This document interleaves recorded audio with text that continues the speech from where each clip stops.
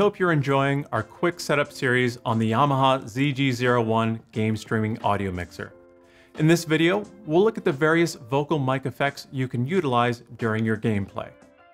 The ZG01 has 3 mic effect buttons that can have different functions assigned to them from the ZG controller software. From the main page, select the third tab on the left. Here, we can see dedicated sections for each mic effect button. The first mic effect button is a dedicated voice changer.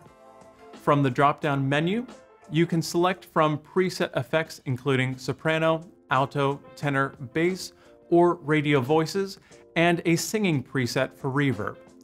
You can also design your own voices with edits to Voice Changer 1, saving to Custom 1, and edits to Voice Changer 2, saving to Custom 2.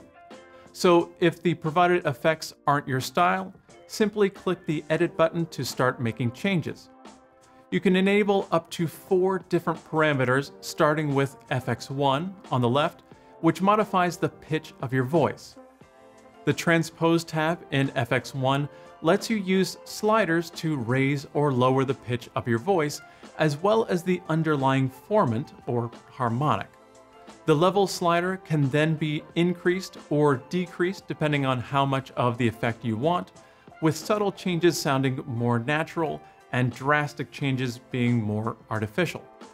Alternatively, the dual pitch tab allows you to engage up to 2 different pitches at the same time, as well as set the level or amount of the effect.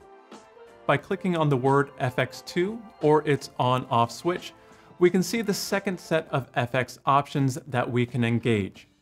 First is the radio voice, with the frequency bands parameter working like a low-pass filter that cuts high frequencies, drive that adds distortion to the signal, and a level slider. The tremolo tab adds a volume modulation effect that allows you to control the speed that the volume cycles up and down, as well as the depth to determine how much of the frequency range is modulated. Reverb offers 3 different reverb depths, with hall being the deepest, room in the middle, and plate being the shortest.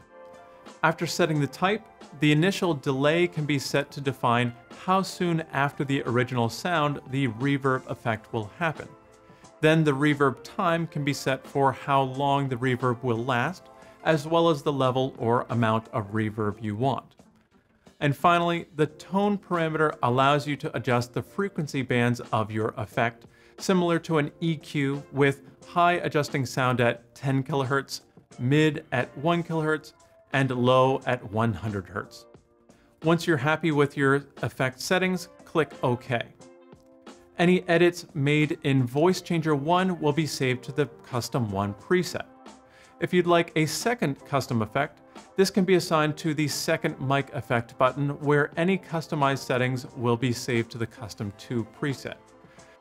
However, the second mic effect button can also be assigned as a sound effect button for those intense moments when you need to bleep your speech. The drop-down lets you set the volume of the bleep to low, medium, or high. Keep in mind that the second mic effect button will work as an on-off button when using mic effects, but when using it for bleeping, it will only stay on while holding the button. The third mic effect button, assigned as an echo effect, works the same way. Hold down the third button for as long as you'd like to maintain the echo effect, and then release it. You can also set how much sustain you'd like on the echo effect from short, middle, or long.